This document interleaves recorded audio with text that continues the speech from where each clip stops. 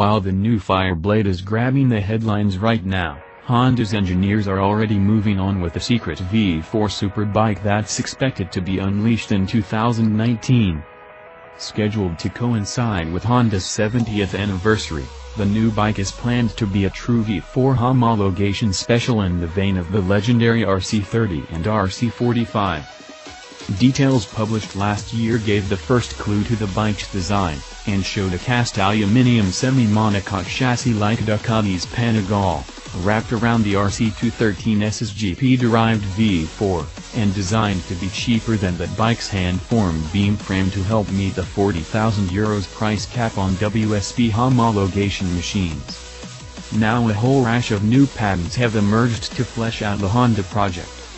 Patents show the way. The first reveals a new tail unit design that's intended to reduce aerodynamic drag. A pure single-seat setup, it routes air through intakes either side of the seat pad and through a duct in the top to allow the airflow to continue an uninterrupted path from the slope of the rider's back.